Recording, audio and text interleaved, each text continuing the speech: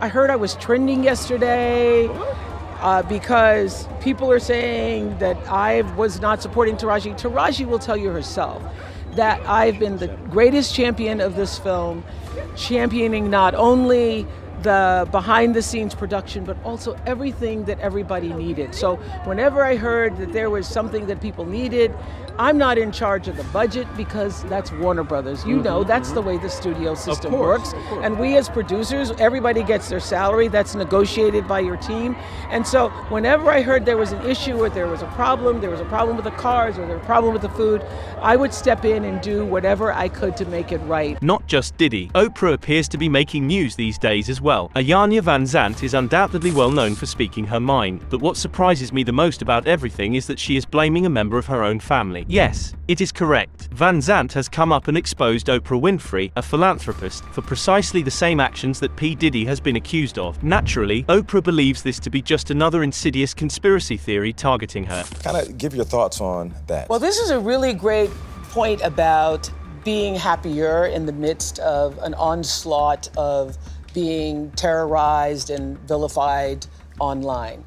I will say this, I came out of this experience, I was just saying this to Arthur this morning, with so much more compassion for young kids, because I was thinking, what if I didn't really know who I am? What if I didn't have the assurance of Invictus, that I am the master of my own fate and the captain of my soul? If it would have taken you down. It will take you out. Yeah. So all of the online, being slander and attacks, lies, conspiracy theories, really took the focus off of what was the most important thing. Here's all the information you require. Vanzant has accused Oprah Winfrey of being a racist and controlling person. Vanzant believes that Oprah has been pimping young girls to Hollywood bigwigs and appearing like an angel when she is not. Vanzant has revealed Oprah's alleged connections to controversial figures in the industry and speculated that Oprah may be trying to silence those who speak out against her. Vanzant believes this is one of the reasons she has decided to take matters into her own hands. Oprah Winfrey is currently the target of criticism and allegations that she dominated the once all-white business, stifling and mistreating black musicians. Which at that time was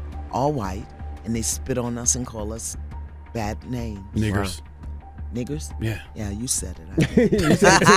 I just like to remind white people as much as I can. I know, because and we act like you we're would so far never removed. know that Right. in New York City today. I don't even know what that section of town. So I became a lawyer. I was gonna find me some power. I love that thought process because like nowadays people equate power to money. No, it's position and who you know what you can do. I didn't know that's why I was going to. Actually, I went to law school to prepare me for what I'm doing now because my mind wasn't trained.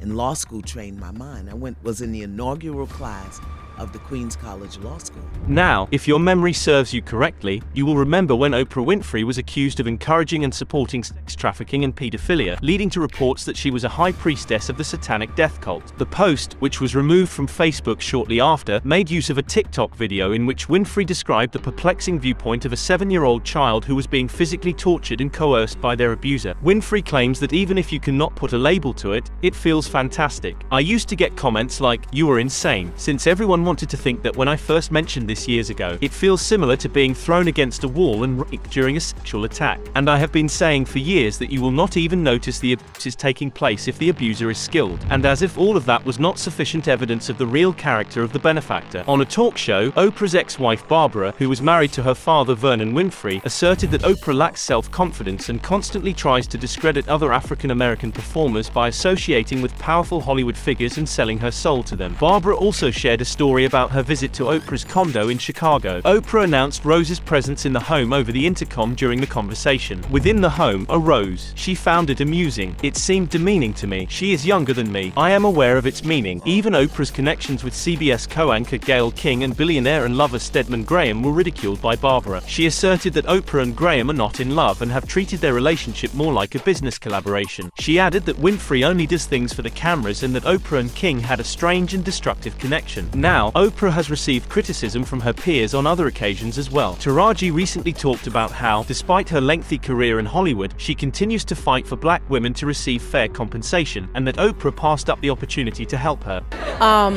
It just makes me feel good to give. I think as humans, we are supposed to be in service of each other. And, you know, I've been doing this over 2 decades and some change. And it just feels good to hear. Because when someone goes, we love you, or woo, really hard like that, that means I've affected them in a good way. And that was my prayer to God when I started out this journey, was to do work that mattered, work that would change lives for the better. I wanted women, little girls, to see themselves in me. Yeah, because I honestly didn't feel like I saw me. They kept saying, oh, she too edgy. I was like, it's a lot of us out here. But also what you're missing is that I'm trained. So don't expect me, when I walk in the room, I'm gonna walk in as me, okay? Because I'm gonna be me. But I can give you whatever you want on a silver platter in the pages with the right check attached. So I'm not gonna talk the way you want me to talk, because this is who I am. But if I have to speak that a certain way, if it's in the pages, that's what you're gonna get. And it's gonna be served up, like I said, on a silver. In an interview, Taraji expressed her frustration, saying, I am simply weary of working so hard, being great at what I do, and getting paid a fraction of the cost. She then started crying. My sisters keep saying the same thing, and I am sick of hearing it. I'm tired of hearing that my entire career, 20 plus years in the game, and I hear the same thing, and I see what you do for another production, and when it's time for us to go to bed, you don't have any money. As a result, a lot of people thought Taraji's recent candid comments had anything to do with the apparent conflict between her and Oprah. Similarly, Monique has also rekindled her long-running spat with Oprah Winfrey, accusing her of betraying her and welcoming her estranged family members onto her talk show in 2010. According to Monique, family is precious and we never cross that boundary. Monique said, let me tell you how we operate. When we had the Monique show, there was a comedian on there and he was trying to joke to his wife, Tiny. My husband walked out in the middle of his set. He said, cut. He said, brother, we don't do that here. We uplift our folks. We don't play that. So no, I would not have done that when Oprah Winfrey had my family, and I'll tell y'all. And I'm looking around, baby, because there are people here. Yes, okay, and I don't want to be rude to the people at Chess Club. You got other people in the club, right? When Oprah Winfrey called me up and she said, I got a call from your brother, and this is after I won the Oscar award, right? And your brother wants to come on the show, and he wants to apologize to you for molesting you, and he wants to tell other people how to look out for a predator, right? I said, Oprah,